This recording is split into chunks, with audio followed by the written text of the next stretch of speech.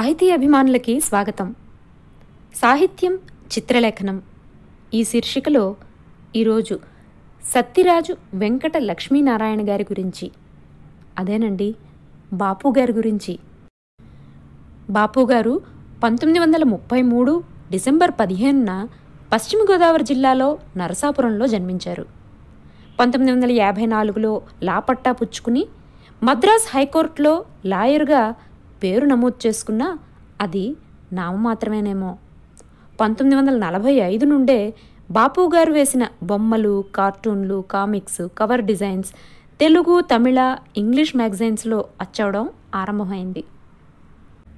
1945లో ఆనాటి పిల్లల పత్రిక బాలలో బాపుగారి మొదటి బొమ్మ అచ్చయింది. దానికి పారితోషికంగా 5 రూపాయలు వచ్చాయి.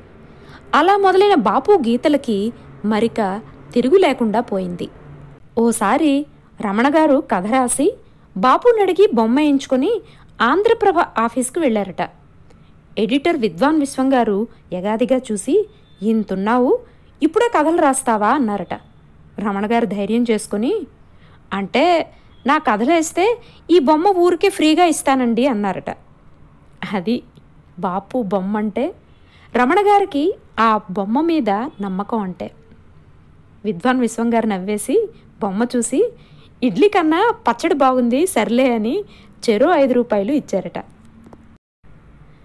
1954లో free hand outline and model డ్రాయింగ్లో మెడ్రాస్ గవర్నమెంట్ వారి సాంకేతిక పరీక్ష ఫస్ట్ క్లాస్లో పాస్ అయ్యారు. 55లో ఆంధ్ర పత్రికలో రాజకీయ కార్టూనిస్ట్గా చేరారు. 56లో ప్రెస్ ఇన్ఫర్మేషన్ బ్యూరో జర్నలిస్ట్గా పనిచేశారు. అయ్యవారు అని ఆప్యాయంగా బాపు రమణలు పిలుచుకునే ఆంధ్రపత్రిక ఎడిటర్ శ్రీ శివలెంక శంభుప్రసాద్ గారు బాపు రమణ గారులను వాత్సల్యంతో చేరదీసి స్నేహంగా ఆదరించారట. ఎమిస్కో ప్రచురణ అధిపతి ఎంఎన్ రావు గారి ద్వారా కలిసిన ఫోర్డ్ ఫౌండేషన్ మెడ్రాస్ ఆఫీసర్ ఆర్టూర్ ఐసెన్బర్గ్ బాపు బొమ్మలు చూసి ముగ్ధులయ్యి వారితో ఇండియా అంతా టూర్ చేయించి ఫౌండేషన్ ప్రాజెక్టుకు 10,000 ఫోటోలు తీయించి 100 కొద్దీ బొమ్మలు వేయించారట. ఆ తర్వాత 1967 సాక్షి నామ సంవత్సరంలో బాపు రమణ గారు చలనచిత్ర పరిశ్రమలో అడుగుపెట్టి ఓ కొత్త ఒరవడిని సృష్టించారు.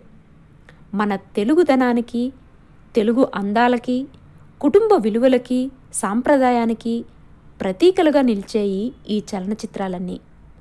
ఎలా అయితే బాపు గీతకి, రాతకి ఓ ప్రత్యేక శైలి ఉందో అదేవిధంగా వారు తీసిన చలనచిత్రాలు కూడా ఓ ప్రత్యేకం. ఇవన్నీ ఒక ఎత్తైతే 1985లో ఆనాటి ముఖ్యమంత్రి ఎన్టీ రామారావు గారు బాపు రమణ గారులతో పాఠశాల విద్యార్థుల కోసం తయారు చేయించిన వీడియో పాఠాలు మరో ఎత్తు.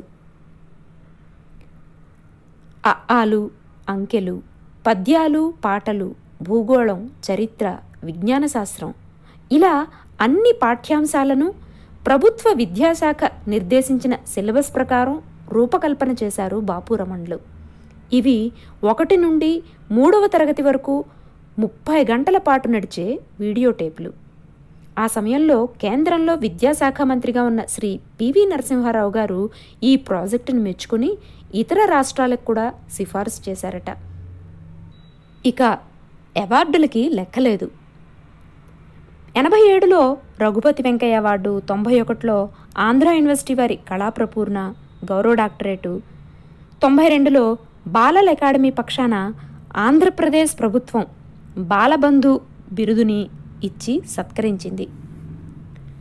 బాపుగారి బొమ్మలు అంటే నిండా తెలుగుదనంతో ఉంటాయి. వారు చిత్రించిన బుడుగు సీగానపి సునాంబలు, రాధాగోపాళాలు, బాబాయ్, 2 జళ్ల సీతలు, బామ్మలు, పక్కింటి పిన్నిగారు, ఆవిడ ముగుడుగారు, ఆఫీసులో యములాడు, ప్రైవేట్ మాస్టరు అందరూ మన తెలుగాళ్లే. వారు చిత్రించిన సీతారాములైనా, కృష్ణుడైనా, అమ్మవార్లైనా, ఏ దేవుడైనా మన తెలుగాళ్లే అనిపిస్తుంది.